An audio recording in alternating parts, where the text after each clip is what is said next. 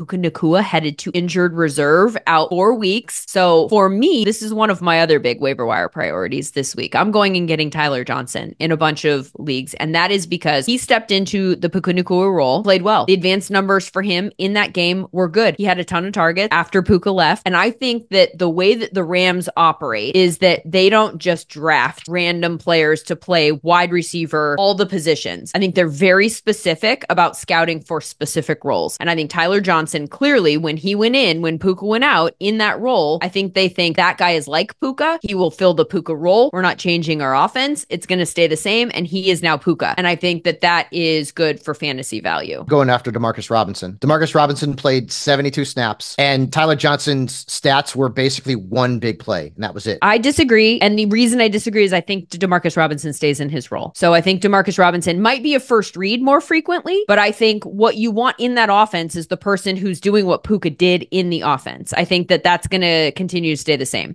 So that's an interesting one. We'll monitor that. We'll see just how it goes. But I think that they're still going to look to the person who plays the Puka role, and I don't think they're going to change the offense. And I think what we learned on Sunday was that Tyler Johnson is the guy, not Jordan Whittingham, who was also in the conversation and might rotate through there. But the fact that they turned to Tyler and Tyler was the guy that they went with right out of the gate. But I'm happy to hear that you disagree, because that means I don't have to use as much fab to get him, and or have to deal with you going and trying to snake him off the waiver wire, because that's my analysis that it's Tyler, and I would like to get him for not very much. Okay. Ideally. My guess is that you will be able to get him and not for very much. All right, Because I think perfect. most people are going to go after Robinson and some other wide receivers that are out there.